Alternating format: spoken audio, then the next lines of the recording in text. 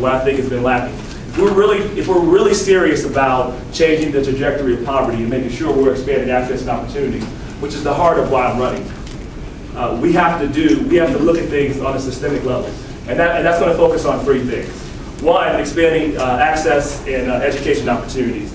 So this is a personal story to me. From about the 2nd through the 8th grade, I was in learning disability classes, and I struggled early on in school. So some of my teachers, many of my counselors said that I wasn't going to go to college. They said that I didn't have that ability. Luckily, I'm blessed enough to have two strong parents, and particularly a strong mother, who said they don't get to define you by their narrow expectations. You define yourself for yourself, by yourself.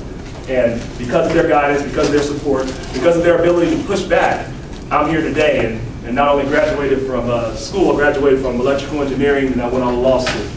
And so, but there's so many other kids that have a different story, have a different outcome, because their parents don't know how to fight back, or they don't have the exposure and the resources.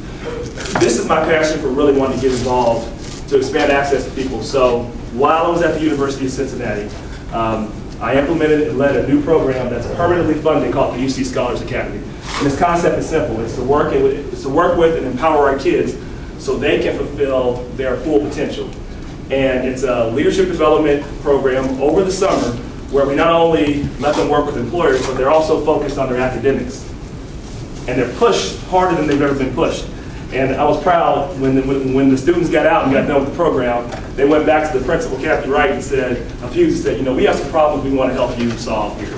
And they were empowered to take back their community. That's how you really change kids' lives. You empower them, you expose them to new opportunities, to new possibilities.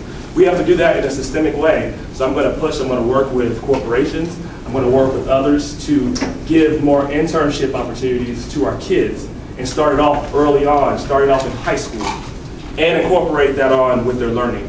Because you can't do this in a one-off.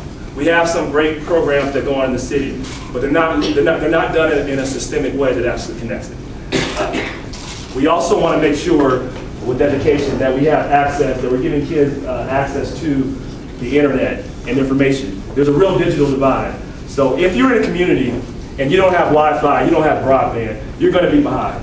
So one of my initiatives that we're definitely going to get done, and we can get done through a public-private partnership, is high-speed broadband and Wi-Fi access that will be available to all, and we're going to make sure it's available in lower-income communities. Because if it's not available, you're going to be behind. You can't compete in a world where you don't have access to the internet.